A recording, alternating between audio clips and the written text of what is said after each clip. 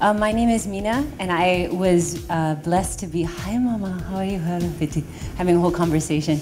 I was the first runner-up last year, and I just wanted to say thank you very much to the entire team, because I had a small idea. I was that person who just had this small idea and felt that there wasn't enough arts education and people reaching out to the special needs community.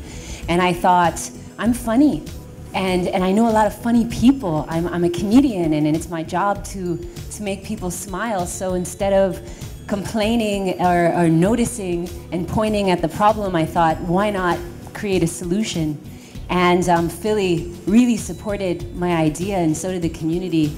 And for those who have an idea, or I think that for myself, I'll speak on my behalf. Many people had told me to enter last year, and I was like, no, I don't want to enter a contest. I didn't think that having, doing charity work for me, I thought it would be selfish to receive an award. It kind of seems like a juxtaposition, because that's not what I wanted.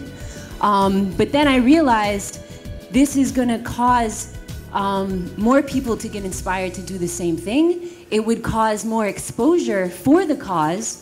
And many more women have been writing to me since last year saying, I have this small idea, and having this lack of confidence and support.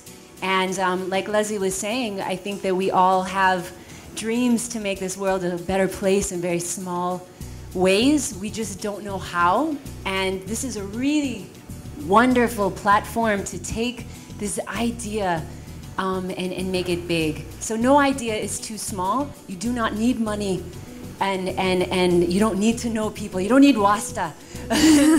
What you need is the passion and the desire to make a positive change in the community around you.